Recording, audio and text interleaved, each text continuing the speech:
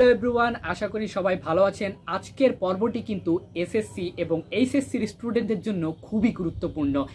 যদিও এটি একটি অ্যাপ রিভিউ, তবুও পুরো ভিডিওটা দেখলে বুঝতে পারবেন যে কেন আমি বলছি এসএসসি এবং এইচএসসি স্টুডেন্টদের জন্য খুবই গুরুত্বপূর্ণ আজকের পর্বটি।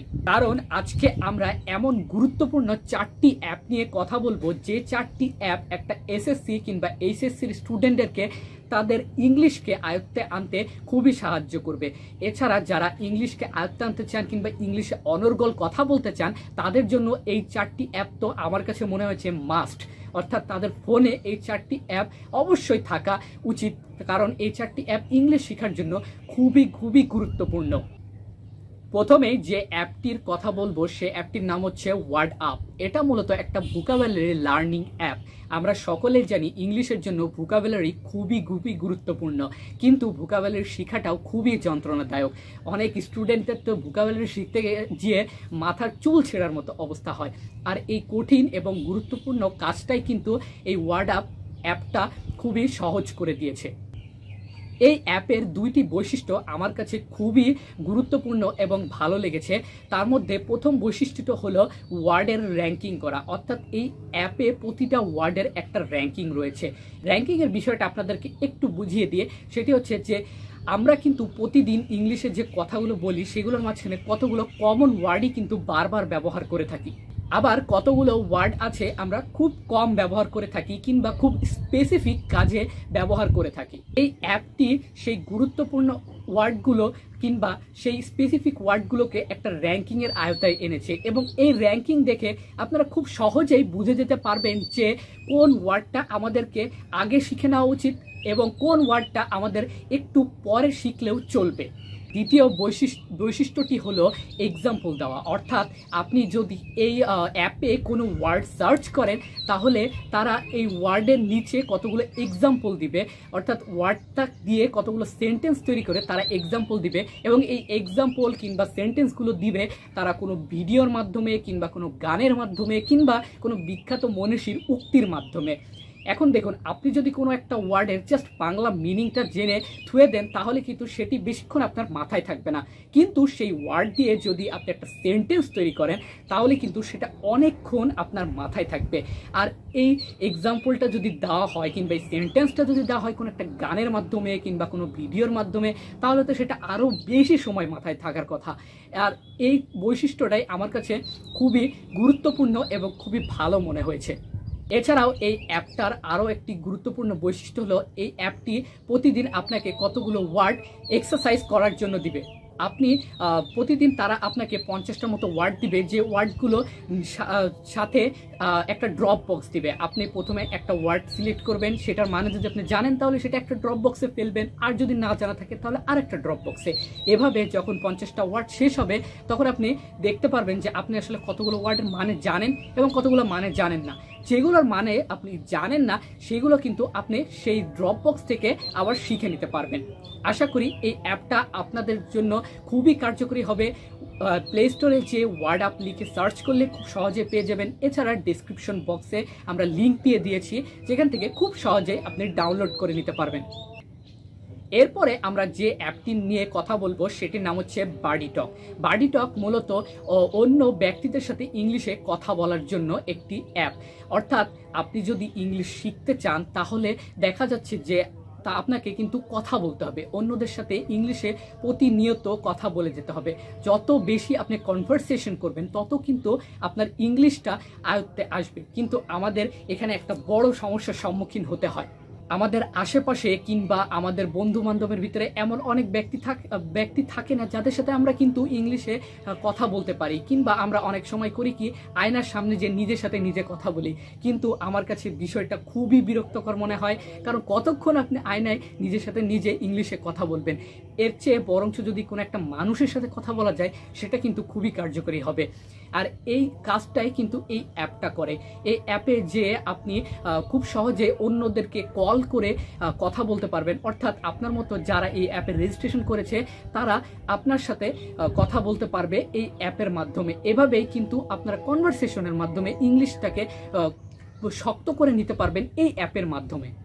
এছাড়া এই অ্যাপের আরও কিছু সুন্দর বৈশিষ্ট্য রয়েছে, যেমন এই অ্যাপের মাধ্যমে আপনি লোকেশন সিলেক্ট করে দিতে পারবেন।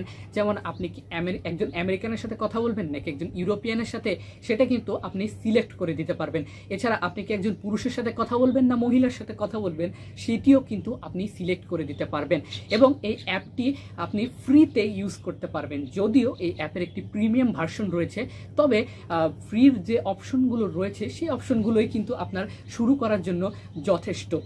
এছাড়া এই অ্যাপের আরেকটি সুন্দর বৈশিষ্ট্য রয়েছে, সেটি হলো ভয়েস রেকর্ডিং। অর্থাৎ আপনি যদি খুব ভালো গান গেতে পারেন কিংবা খুব ভালো গল্প বলতে পারেন, তাহলে আপনি একটা ইংলিশ গান রেকর্ড করে আপনি এখানে শেয়ার করতে পারবেন, কিংবা আপনি একটা ইংলিশ গল্প খুব সুন্দর করে বলে রেকর্ড করে এই অ্যাপের মাধ্যমে শেয়ার করতে পারবেন। এর মাধ্যমে অন্য ব্যক্তিরাও কিন্তু আপনার সেই গল্প কিংবা গান শুনতে পারবে।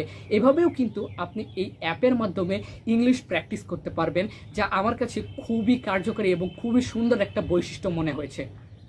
প্লে স্টোরে খুব সহজেই বার্ডি টক লিখে সার্চ করলে অ্যাপটি পেয়ে যাবেন। এছাড়া ডিসক্রিপশন বক্সে লিঙ্ক রয়েছে, সেখান থেকেও খুব সহজেই ডাউনলোড করে নিতে পারবেন।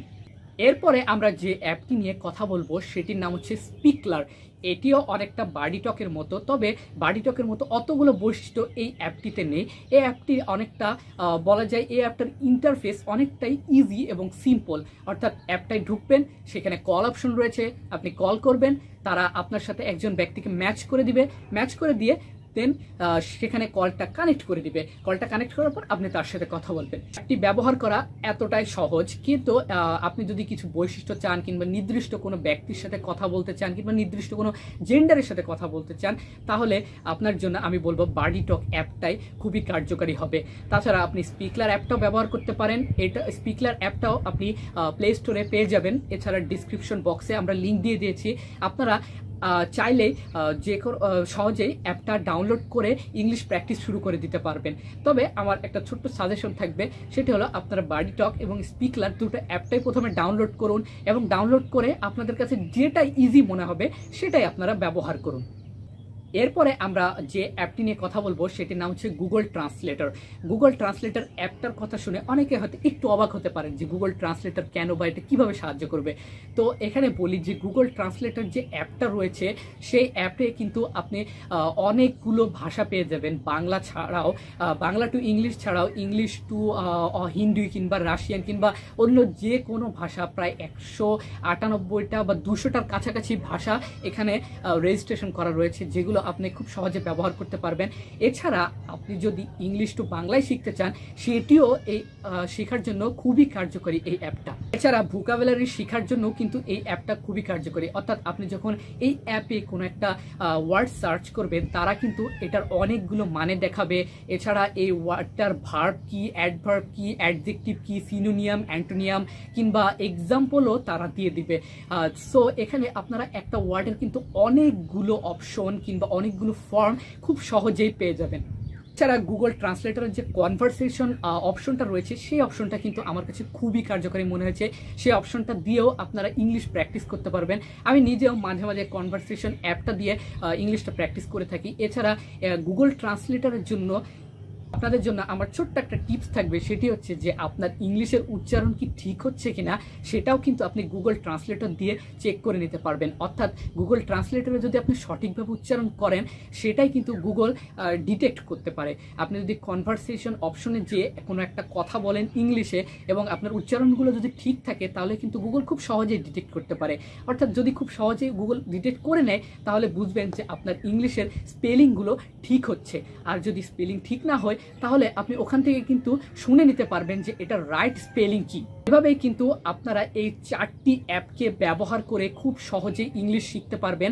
এছাড়া যারা এসএসসি বা এইচএসসির স্টুডেন্ট রয়েছে, তারাও এই অ্যাপটি ব্যবহার করে উপকৃত হবে, কারণ এইচএসসিতে কিন্তু সরাসরি ভোকাবুলারির কতগুলো অপশন রয়েছে। এছাড়া এসএসসিতেও কিন্তু সরাসরি না থাকলেও ভোকাবুলারির কিন্তু অনেক কাজ রয়েছে। অর্থাৎ ভোকাবুলারি শেখার জন্য কিংবা ইংলিশে ফ্লুয়েন্টলি কথা বলার জন্য আমার কাছে ব্যক্তিগতভাবে এই 4টা অ্যাপ খুবই কার্যকরী মনে হয়েছে। আপনারা প্লে স্টোরে খুব সহজে অ্যাপগুলো পেয়ে যাবেন। এছাড়া আমাদের ডিসক্রিপশন বক্সেও আমরা অ্যাপগুলোর লিঙ্ক দিয়ে দিয়েছি, সেখান থেকে আপনারা খুব সহজে ডাউনলোড করে নিতে পারবেন। আজকে এই পর্যন্তই। সুস্থ থাকবেন, ভালো থাকবেন।